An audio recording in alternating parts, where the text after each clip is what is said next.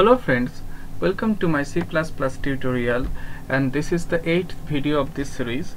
So in my last video I have discussed about some sine cos functions, and today I will discuss about some more cmath functions. So let me first start with something related to the trigonometric functions like sine cos. So then I will discuss about some more functions. So first I have just taken this template. This includes only IOStream and cmath library. So first let me define double x is equals to 1.3, let's say, and if I want to calculate sine inverse, so that is the arc sine, so then I have to print, so this a sine means arc sine. Okay, so this will okay, so this will print the arc sine of this x value. Okay, because arc sine cannot have the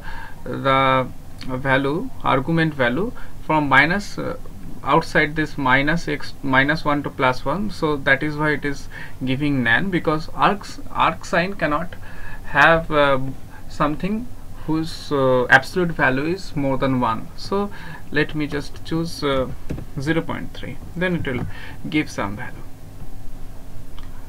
and you can see that this is 0.3 404,693, and that is how you can just calculate arc tan, arc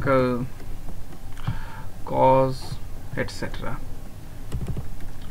So this a means arc. Okay, so these are the sine inverse, cos inverse and tan inverse functions, and you also can just calculate the sine hyperbolic. So hyperbolic is sine h, so this will give you the sine hyperbolic value, and you can just copy and paste here and change this sine to cos and tan. So this will print the sine hyperbolic, cos hyperbolic and tan hyperbolic. So you can see, so this arc cos is this arc sine is this 0.3.4693, and then after that this is arc tan, then this is arc cos, this 1.2661, this is arc cos, and after that these three are this sine hyperbolic, cos hyperbolic and tan hyperbolic. Okay, so these are the basic functions you can just use from these libraries, and there are something more. So you can just if you want to find out the maximum of two integers, let me just write 9 and 13 maybe. So which is the maximum? So 13. So between 9 and 13 is the maximum number, so it will print the maximum value. It should print 13, and this is printing 13. Similarly, the so this min function will give you the minimum. So then the next line it should print 9. Okay, so and it is printing 9. So this is how you can just use this max function, min function. You can just calculate absolute value. So for absolute value you can just calculate like abs minus 1.23 and L. Okay, so then it should print 1.23, and that is actually printing this 1.23. so this minus is not coming because this is the absolute value. Okay, you can just use this ceil function. Ceil function will do what?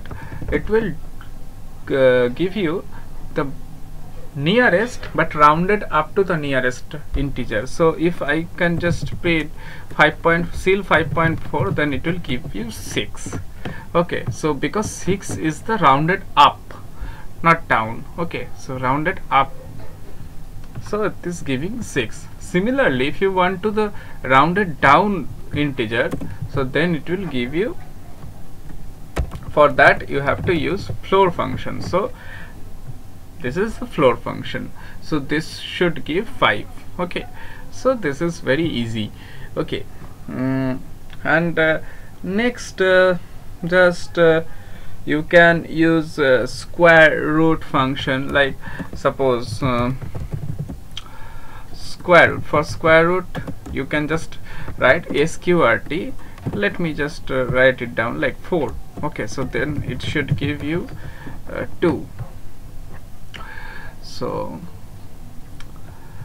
yeah, so this is 2, but just let me just make it square root of 5, then it will be 2 point something, 2.23607. okay. After that you can just also compute the cubic root also, so directly using this function cbrt. Okay, cbrt will give you the cubic root. So yeah, so this is the cubic root, that is 1.70998, and you can just check it out like this. Then in the last video I have shown you about the pow function. So if you just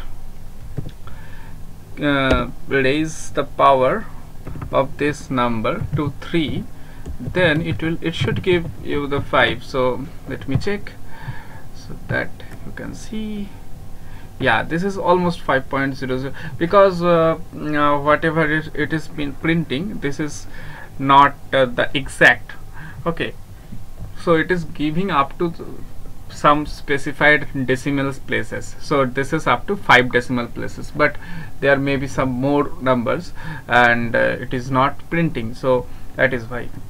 But if you want to just, okay, so in this case let me just want to print up to some precision, okay, some fixed precision, like maybe I want to print it up to 2 decimal places. So then I can just write fixed, then set precision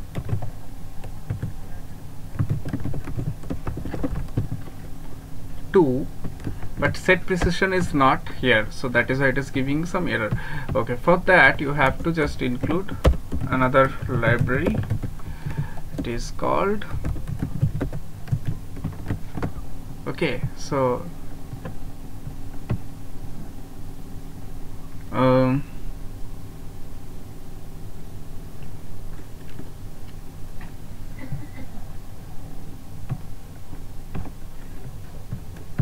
just check it out, is this working or not? No, maybe it's not, it may not be the correct, maybe I'm doing something wrong, that the library name may be different. Okay, let me think about this. Just wait. Oh, sorry. So this should not be iomanic, so this should be iomanip. Okay, so then it will not give you the wrong result. So let me just run it, and you can see that this is printing up to 2 decimal places, so the precision is set here. So that is how you can just set the precision. Okay, and so, but one more thing, that you have seen that max min functions, but just try to write out this like this kind of thing, so then it is giving something some error. Okay, so this max and min function cannot have the float number or double precision number in the arguments. So for that, if you have some float number and you have to compare that and find out the maximum or minimum value, then you have to use something else. So for that you have to use fmin 9.4 comma maybe 5.6. So then it will give you the 5.6 here, for because 5.6 is lesser than the, yeah. So as I have just said this precision, that is why it is giving 5.60, but yeah. So and similarly, if you want to just compare and find the maximum, then you have to write f max. Okay, so f max, and it should give the value 9.40. so this is 9.40. yeah. Another function is sometimes useful for some physics and mathematical usage. So xmp1 x and l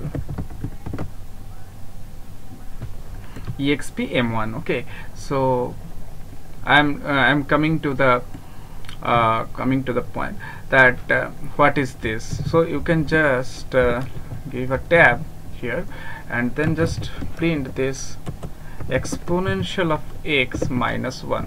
So now just check it out that what is happening, and you can see just let me just change this fixed set precision, because it is not giving the same result here, not with more precision, so it is truncating after 2 decimal places. Now just check it out, that you can see that this is 0.349859 and this is the same. So this exp m1 is defined as this exponential of x minus 1.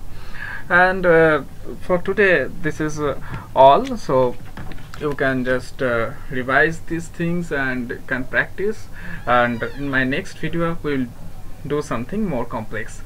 And subscribe my channel and share it. Thank you for today. Bye bye.